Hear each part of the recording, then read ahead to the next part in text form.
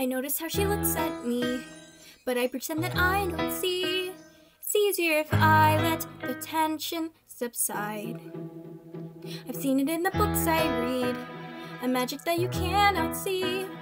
There's no limitations, they wear it with pride. But the characters I read never act or look like me. I can't depend on them to lead me through the right door. And what's the point of falling when I know I'm only stalling? 'Cause I have to go back home, where I'm just one in the herd, tripping over my words, trying hard to go with the grain, keeping the quirks in my brain. I'm on the brink of discovery, I think, but what if I'm dreaming? That's what it seems like, 'cause this girl thinks I'm part of her world, and that new territory is scary. If I turn the handle, am I asking for a scandal, or should I try to be ordinary? Bah! I've always been a little odd, the only pea inside the pod.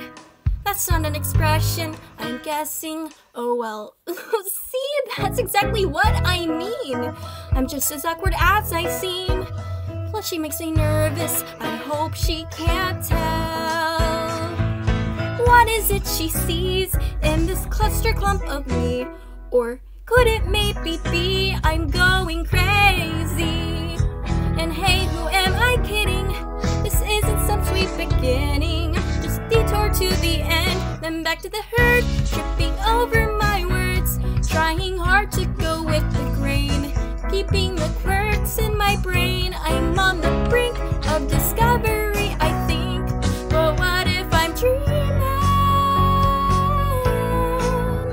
Do I rewind, induce amnesia, pretend I didn't see her, succumb to stupid fear, or just believe in my heart?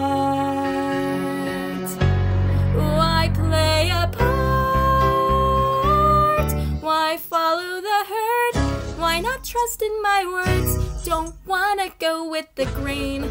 Why try to make myself plain? I'm on the brink of rediscovery, I think.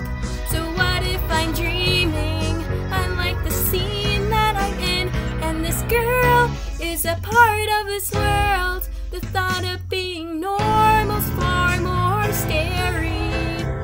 I'll be brave and I'll be kind, I'll make a choice and change my mind. I will mess up all the time, they say I'm weird, but I'll be fine.